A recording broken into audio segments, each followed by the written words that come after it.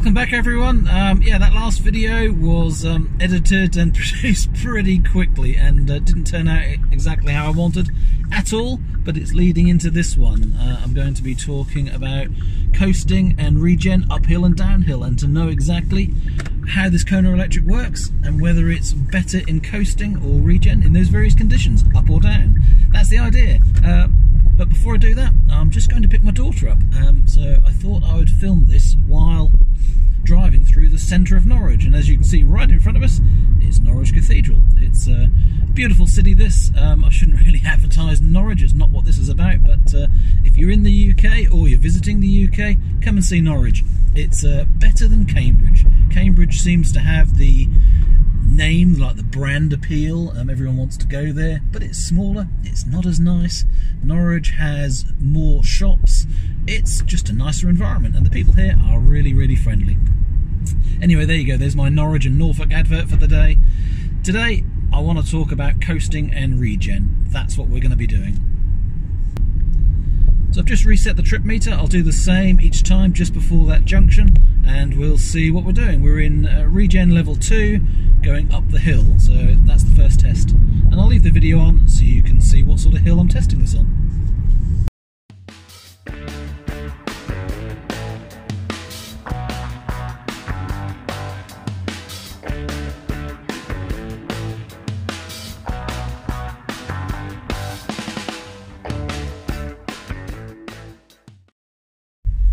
Okay, so we've got to the car park and it's 0.9 of a mile, so I got it wrong, it's not 2 miles, it's 1, and it's 3.1 miles per kilowatt hour. So let's go down the hill now and see what result we get going down in the same regen level.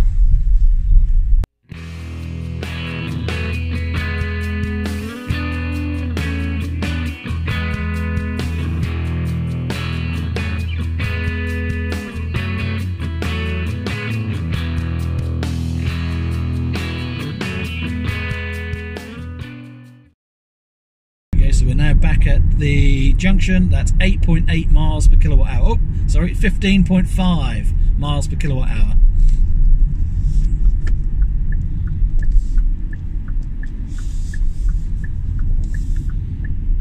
And annoyingly, at the roundabout, it's now gone up to 41.5 miles per kilowatt hour. So here we go. Let's go back up the hill. Switch it into regen 0, so it's coasting mode, and reset from here, the same junction.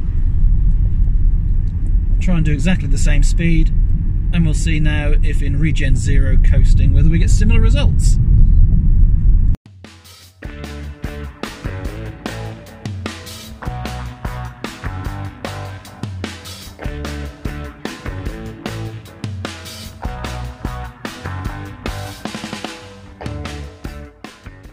Okay, we're back at the car park, and let's have a look and see what the car says.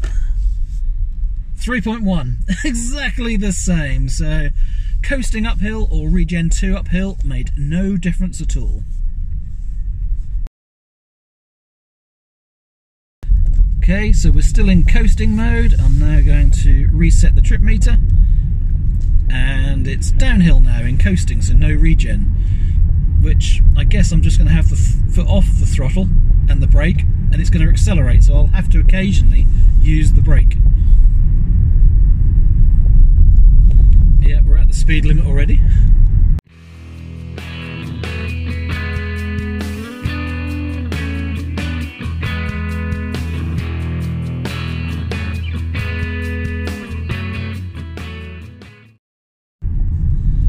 Well, it's already at 8 miles per kilowatt hour, and it was about here at the junction it was 8.8, and it's going to be 10.6.